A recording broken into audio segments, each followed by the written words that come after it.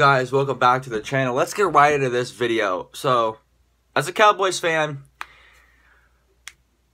there's a couple of moves I want to see going into the season because I'm not confident right now that we're going to be able to go right out there, dominate the division with our offense, with our defense.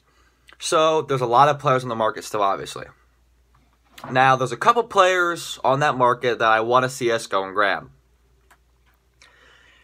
And the main one is Everson Griffen. He's the thumbnail of the video. And the reason why is I don't believe in we are very thin at the defensive line. I kind of talked about it before. Obviously, DeMarcus Lawrence. But then other than that, I have no confidence. I love Antoine Woods, one of my favorite players. But he's not top tier. He's not elite. Then Tristan Hill. I want to have faith in him that he will develop and prove that he's not a bust. Don't believe in him that all much. Or believe in him all that much. And then Tyrone Crawford, I don't like as a player. He's average, overpaid. And if we cut him, we save $9 million. So why haven't we cut him? Plus, he's a free agent at the end of the season. And are we going to bring him back? No. There's been multiple reports that we're not going to bring him back. So if he's not going to be in our team next year, why are we keeping him? Cut him for cap space. That $9 million that it'll save up can go to Dak. I mean, little things like that. Then, obviously, the Randy Gregory, the Aldon Smith, and our other D-line depth with our rookies. But like Neville Gallimore and obviously our other, like, defensive line depth, right? But that alone is very thin. Last year we had so much depth on the D-line. And, you know, with Kerry Hyder, you know, we had Malik Collins, Antoine Woods, Ross. We had so much depth. There was like 4 more players I could name. But that was last year, and it's hard to remember those names. I remember our defensive line was so good. And then going into the 2019 season, our defensive line dominated the preseason. And so many players were on, like, the trade watch because other teams looked, hey, this Dallas defensive line is so deep. Let's try to snag some of those players to, like, some 6th and 7th round picks, which would have been smart. And then other teams realized, oh, half those guys are on 1-year deals, and those teams that were looking at those players to trade, they just picked them up, like Kerry Hyder going to the 49ers, Malik Collins going to the Raiders. They were going to trade like a 5th-round pick for Malik Collins. Well, they got him in free agency. So there's so much that goes on to that. And I think Everson Griffen fills a huge hole, a massive hole, because he can move around. He could go from D-line to play a couple snaps at D-tackle, which is what we need, which was what Tyrone Crawford was playing. He's 32 years old, 3 sack seasons, and he won't be very expensive. So, like, when I talk about we need, like, he fits that perfect need. Like, if we do cut Tyrone Crawford, which we aren't at this point, the guy that can go from DN to D-tackle, can sit out a couple plays, come back, and be fresh and get a big sack. And, you know, I don't want Jadeveon Clowney. You know, he's not going to bring that sack presence. He can bring that presence of switching from D-tackle to D-end.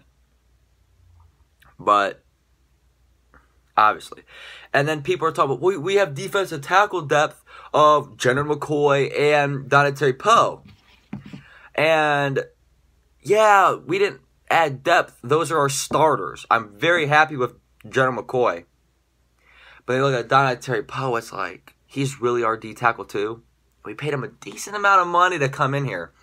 And that's where the lack of confidence is. So if we add a guy like Everson Griffen, who can bring that run stop ability at the D-tackle, to go out to DN and bring that pass rush presence, maybe get a sack or 2. And maybe he can replace the 11.5 sacks that Robert Quinn had brought. And I am very happy Aldon Smith is on our team. I really hope he can bring us at least 5 sacks. You know, I'm thinking, or honestly, let me backtrack my stuttering.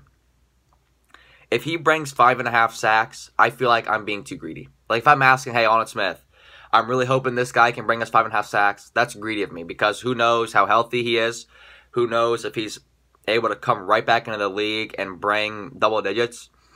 So if he brings 3 sacks, I'm like, all right, expecting that. If he brings 5.5, I'm going to be very, very happy. But if he can bring that double-digit presence, then we don't need Everson Griffen. But we are missing that Robert Quinn factor, that guy that we brought in. And speaking of that D-line depth, we had Robert Quinn. We had Michael Bennett. We had so many other guys on that D-line. We were so deep. Now we're very thin.